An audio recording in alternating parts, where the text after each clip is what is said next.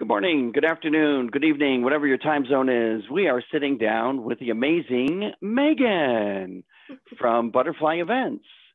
Well, Hello. but maybe not, because the plan is, right? There's a plan. There is a plan. You're thinking about selling your business. I am. And even before COVID, like way, in the bright ages before we went into the dark times, there were a lot of people that would contact me and ask me, Scott, what do I do, or what do I have to do, or what's a good plan, and how do I sell my business? Sure. And Meagan posted in one of my groups, Event Ensemble, that she was interested in selling her business. And I said, let's chat. And then she was nice enough to let me record it. And there you are. So Butterfly Events, what do you do? So we do linen and decor rental. So tablecloths, chair covers, backdrops, ceiling drapes, large marquee letters. We do centerpieces. We do napkins. So pretty much anything to do with fabric and events.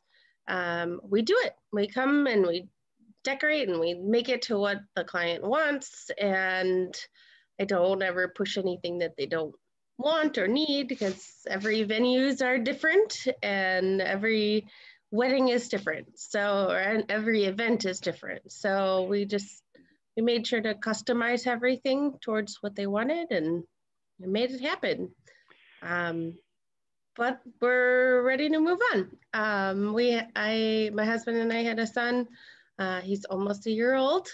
So, it honestly hasn't been anything to do with Corona. If anything, Corona kind of made me realize how little I was home, and how little I actually had time to spend with my newborn. So this had nothing to do with the amount of beer you drank? No. Oh, you mean coronavirus. Okay, all right, I got you. So I'm curious, because this is, about selling the business. Clients will say, I need a yellow, or I need a blue, or I need pink, or whatever that, pink, see? Whatever it is that they need, and then do you then keep it and you have it warehoused for the next time, or do you rent from someone else, third party, then set it up for the client and then return it to the rental company, or you are that rental company? We are the rental company. So kind of one of my mantras, I guess, of something that I always said was, if I don't have it, I'll get it. And as long as I think it can be used again. So that fuchsia thing, you're never going to use again. We're not getting that. I have a lot of colors that probably won't get used in a long time, but as long as it was like, I guess the size. So I guess I stuck to like the sizes that were pretty consistent. And so if it was like a super odd size, that's probably something that I would not do.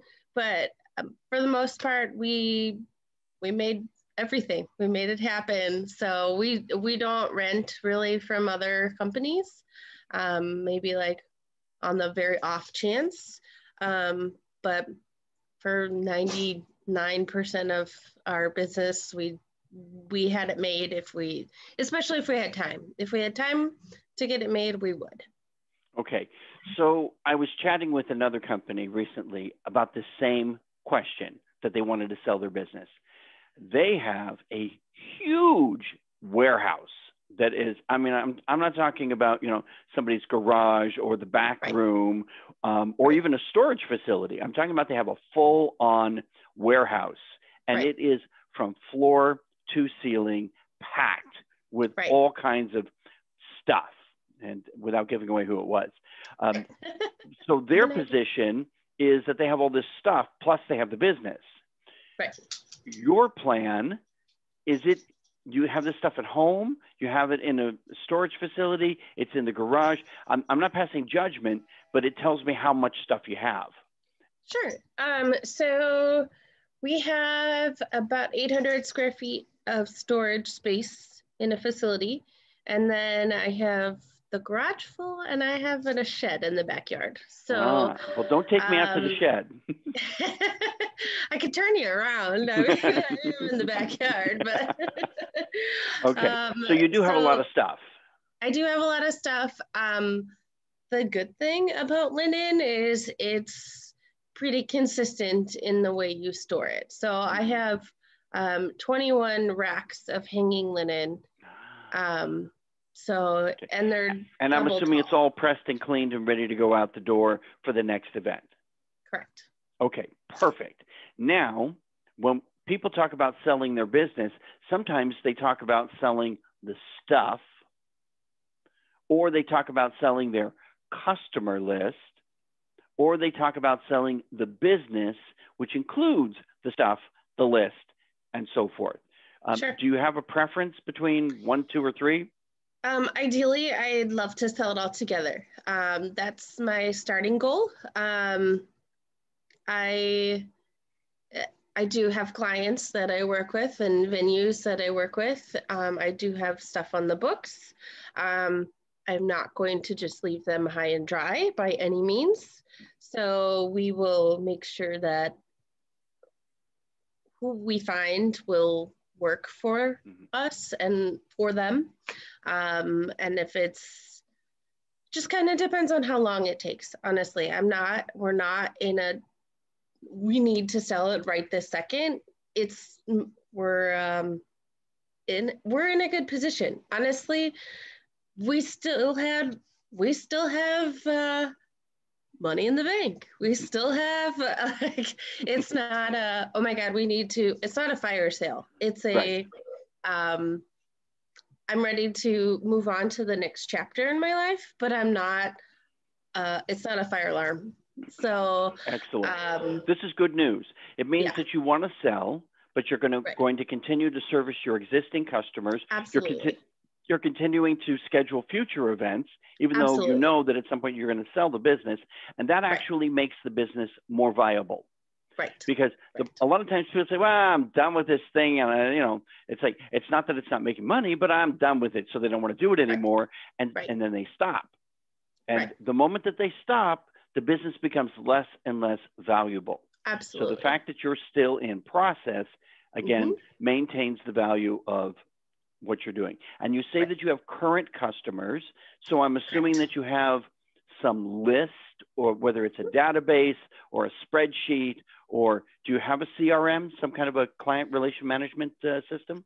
I don't have an official program that I use, no. I've kind of always just done it on my own. So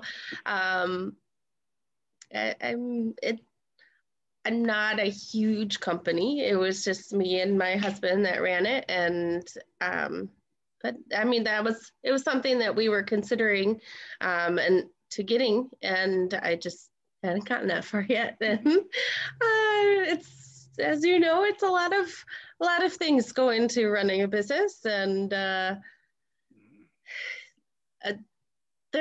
just kind of always got put back to the back burner, honestly. I understand. Don't feel alone. It's the situation for many mom and pop shops, and that's not a disparaging term. It's just the difference between, Macy's versus, the shop on the corner. And there's pros and cons for each. Sure. So now let's talk about who might be a potential buyer. First, someone who's already in the business may want to purchase your stuff, your linens, your centerpieces, all that stuff, and they'll want to purchase your relationship with your businesses. So that, and that would probably be the end of Butterfly, because they would just buy it and put it under their umbrella. Right. That price point is probably going to be wholesale, because it's somebody who's already in the business.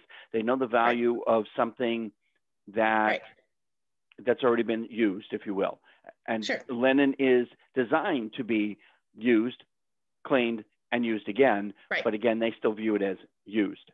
Right. Whereas a person who wants to get into this kind of a business, they will see a greater value in what you offer, and they would want to move in. Something that you can do that would sweeten the business pie, if you will, is if you offer to stay on as an advisor for a certain period of time so that there's a smooth segue transition between you and them as the new owners. And so it's you and them together, and then they then, ultimately take it over. Possibly with some arrangement that again, a financial arrangement where they say, we're going to give you X to buy the business, and we'll give you so much now, and then you're going to help us with the transition, and then at the end of the transition, we'll pay you the other piece of the puzzle, okay? Right. If they don't pay you the other piece of the puzzle, you still own the business. Okay. Okay, so again, they're just different variations upon the theme for people. There was a friend of mine whose name I will not mention, but he sold his DJ business. He had multiple DJs, multiple sets of equipment. He had a full CRM, everything. I mean, he was a business. Not that you're not, but he was really, really a big business. And he sold it to somebody, and that somebody was supposed to allow him, the previous owner, to coach him. And the new owner said, I don't need that. Sure enough, the business is no longer around. Sure. And you can share that story with anybody who's interested in the business, knowing that transition time is the time that they get to learn on job what is required to do the business. Sure. It's a win-win-win. Right. Go ahead. So, it sounds like you want to add to this. That's exactly kind of what we kind of want to do, just because I know everyone has their standards, but I'd have clients that expect certain things from us, and I want to make sure that they're being taken care of, because that's honestly, that was the hardest decision for me. It was all of friendships and clients and relationships that I've built and cultivated over the last couple of years. That was the hardest part for me to leave, because they're my friends. They're what made it fun for me. So I just want to make sure that everyone's taken care of. And we do kind of, I mean, a lot of people do pipe and drape, don't get me wrong, but like that's something that we kind of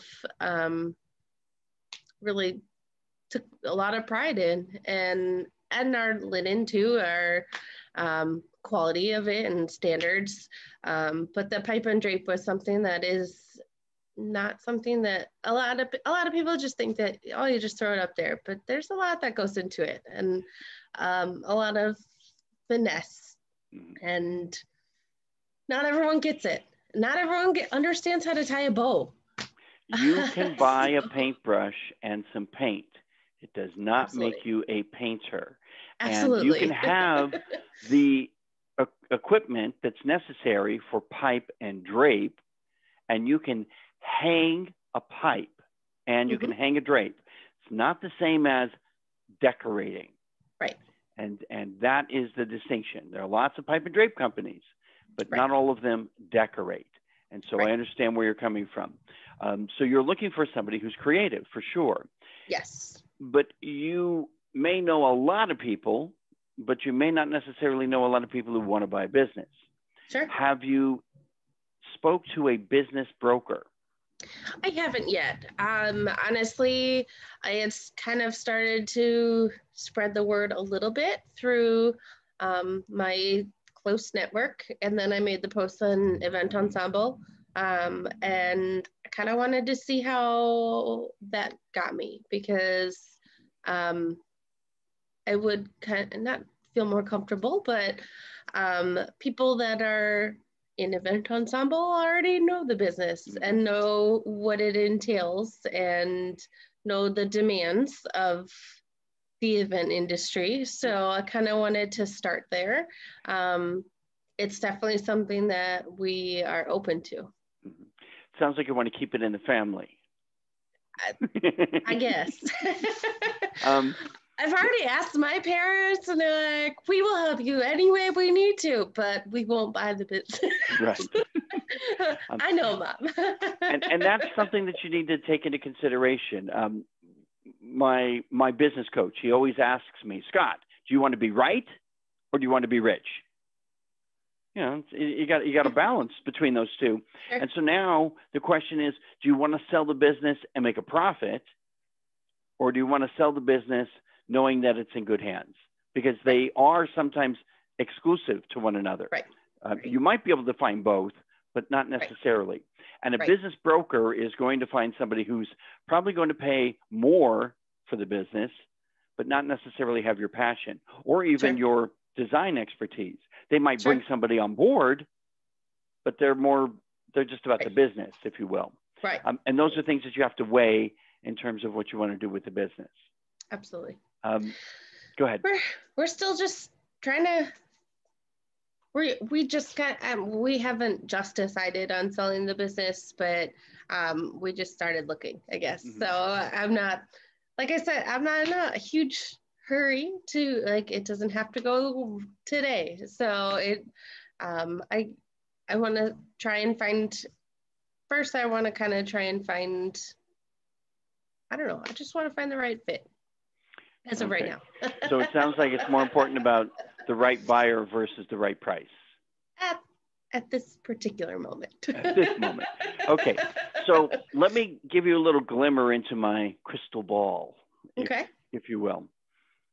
If you had wanted to sell your business in April, May, June, July of 2020, nobody's interested. If you want to sell your business in January, February, March of 21, maybe. Right. But I suspect if you hang on September, October, November, you'll get more bang for your buck. Right. Simply because the further we get shots in the arm and a little bit further down the line here, then events are going to return, and the value of what you have hanging on the rack, which, by the way, is a huge advantage, because a dress, seriously, a dress hanging on the rack decreases in value exponentially, because the style and the color and everything is changing. Absolutely. The linens, it doesn't change. Listen, white tablecloth and black tablecloth, that is not changing. Okay. Now, the lime green, that's another story, but the other colors, you're okay. Right. It is. Listen, whoever thought peach would come back? So, you know, there you go. That's something to keep in mind about as you approach the sale of your business. Right.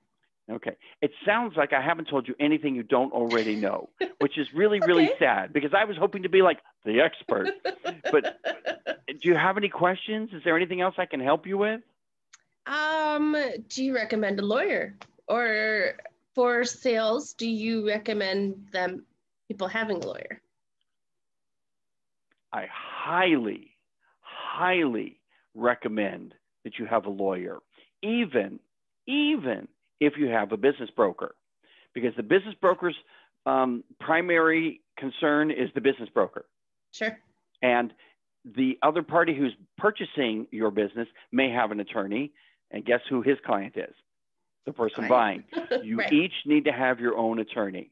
A good business attorney is going to read through the agreement as to what are your responsibilities and what are their responsibilities as the buyer, what happens if things fall through, and so forth and so on.